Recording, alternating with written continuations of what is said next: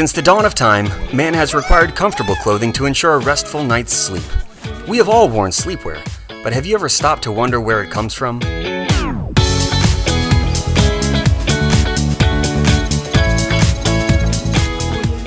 Most Westerners, including Americans, slept in long nightshirts until the late 19th and into the early 20th century. British colonists returning from the Far East brought with them comfortable, loose-fitting tops and trouser combination. Fast forward to more modern times.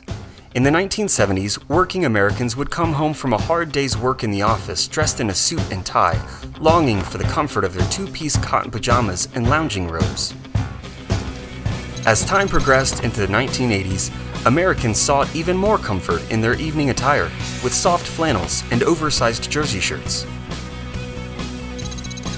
Enter the 2000s and the era where the line between fashion and functionality merged.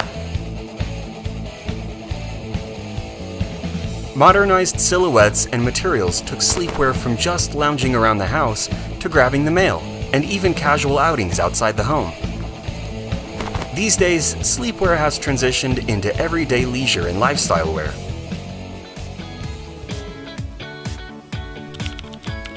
From families busy on the weekends to Instagram influencers on the go. People want to look fashionable and in style.